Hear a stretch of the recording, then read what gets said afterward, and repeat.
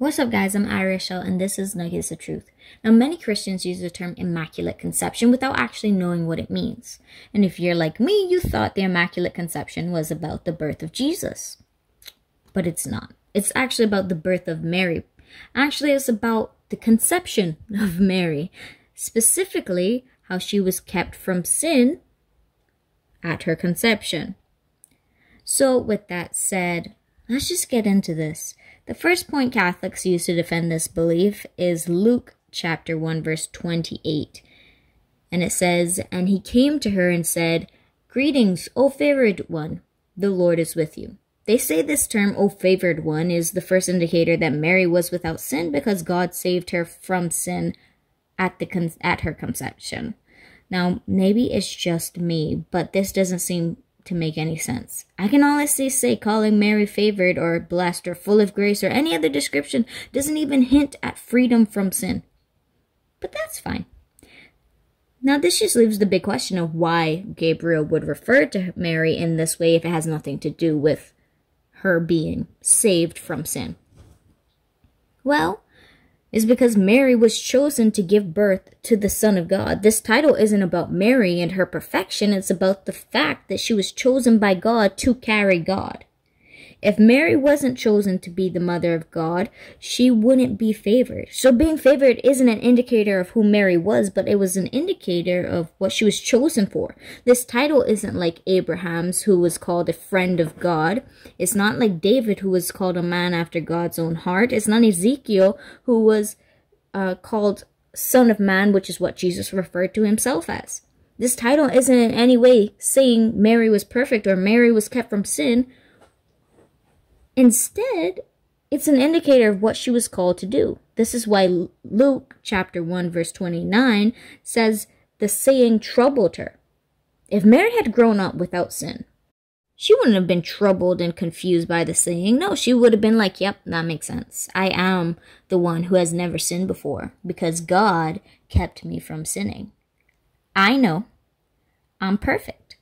Nope, instead she said this, or she felt this. But she was greatly troubled at the saying and tried to discern what sort of greeting this might be. Mary didn't even understand why Gabriel would have said that to her.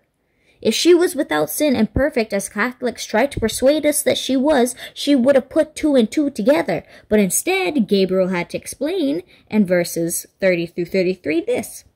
The angel said to her, "Do not be afraid, Mary, for you have found favor with God. And behold, you will conceive in your womb and bear a son, and you shall call his name Jesus. He will be great and will be called the Son of the Most High. And the Lord God will give to him the throne of his father David, and he will reign over the house of Jacob forever, and of his kingdom there will be no end." Everything about Mary's greeting was about Jesus. Not Mary. It was about the Son of God. Mary wasn't a necessity to Jesus coming to earth. Yep. Let that just sink in for a moment.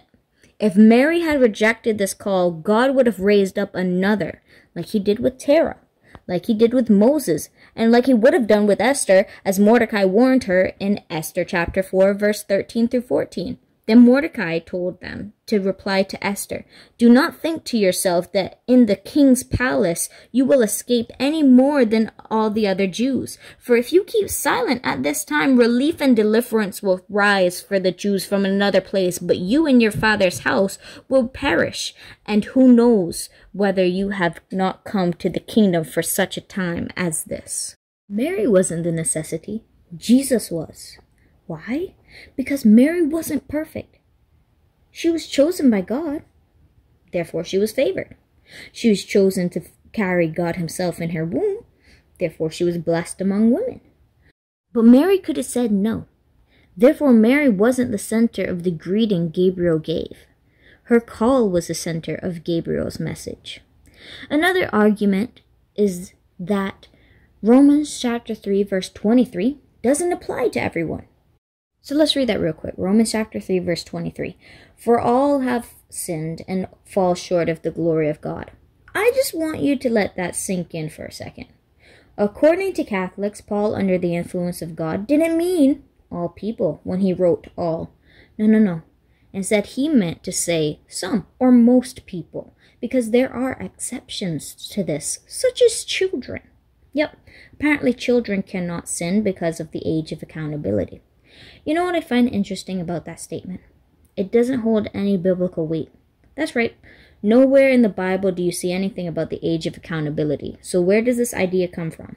Well, according to Catholics, which I just want to make clear aren't the only people who believe in the age of accountability, but they're who we're talking about, so we're going to go with their argument. And their argument is you have to have the ability to reason and the ability to intend to sin. So here's the problem with that. From the day Adam ate from the tree of the knowledge of good and evil, all of mankind's eyes were open to the difference between good and evil. This is why a child will lie when they do something that they think that they could possibly get in trouble for, even if it wasn't something that they were told not to do. They have that reason, no matter the age. They have that reason. This is also why Cain lied even though there was no law or concept of murder yet. All people have the concept of right and wrong, which is why Paul writes that none have any excuse. Romans chapter 1 verse 20.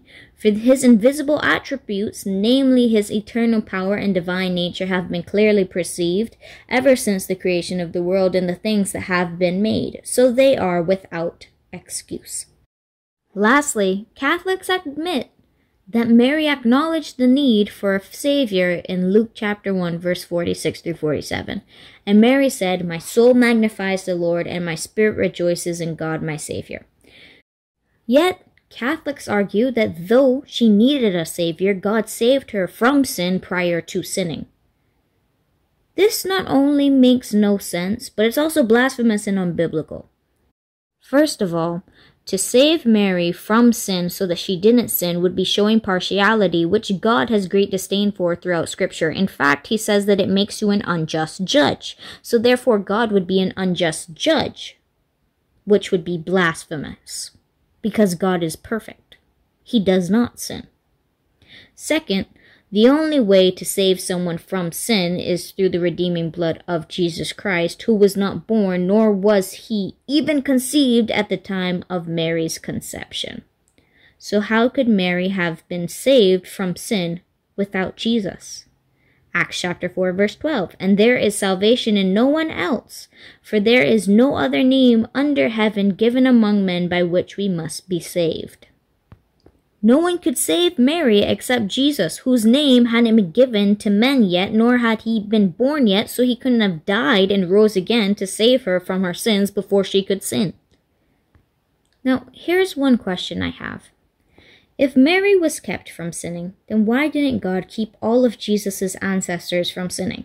Why not keep his bloodline as pure as possible instead of allowing prostitutes, heathens, murderers, and adulterers and other sinners into it? Instead, he only kept Mary from sin. Why? That just doesn't seem to make any sense. Why would he keep Mary from sin? It wasn't a necessity to Jesus being born without sin. So why was Mary born? Why would Mary be conceived and kept from sin? That just doesn't make sense. Neither is there any biblical proof for it. So just to sum everything up for you guys, the Immaculate Conception is a Catholic belief that Mary was kept from sin from the point of conception. The problem with that is that Mary clearly acknowledges she needs a Savior. Paul writes through the influence of the Holy Spirit that all have sinned and fallen short of the glory of God. The reason that Mary was called favored one was because God chose her to carry God the Son, which is in fact a big deal. And I'm not saying that it isn't.